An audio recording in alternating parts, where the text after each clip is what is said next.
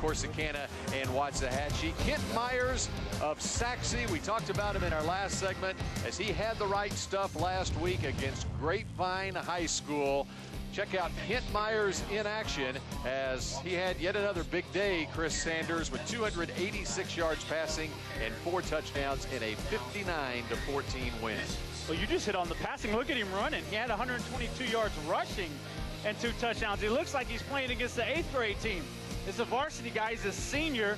You know, we showed his coach earlier. It makes it a lot easier for the head coach for his job to have a quarterback like that. That's exactly right. And you recruiters, you need to get to Sachse and check out Kent Myers, the quarterback. You can help determine the player of the week, by the way, by simply logging on to childrens.com/football each week to cast your vote. We'll unveil the player of the week every Thursday right here on our TXA 21 high school football kickoff show. You see some other numbers you like there on Kent Myers? I saw the bottom. He had 16 total touchdowns already.